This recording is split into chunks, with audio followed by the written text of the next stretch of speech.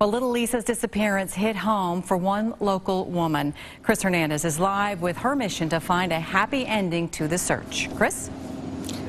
Hi, Elizabeth. Here at the house, at times there has been a lot of activity throughout the day, but take a look right now. It's quieted down quite a bit. Police say they have moved on to keep searching in other areas. For example, late this afternoon, these officers were going door to door just a few blocks from here.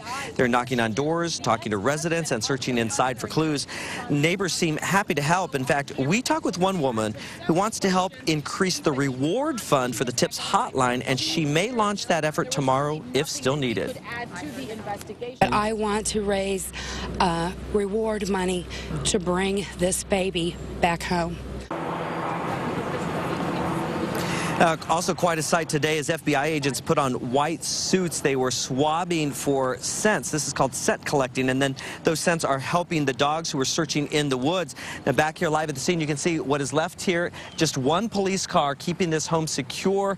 The family has not yet moved in. They did come back briefly to get some personal belongings, but they're going to keep this home secure at least for now. Reporting live in the Northland, Chris Hernandez, NBC Action News. Hey, Chris, talking about a reward, have we heard anything more about that? Is there a big reward out there?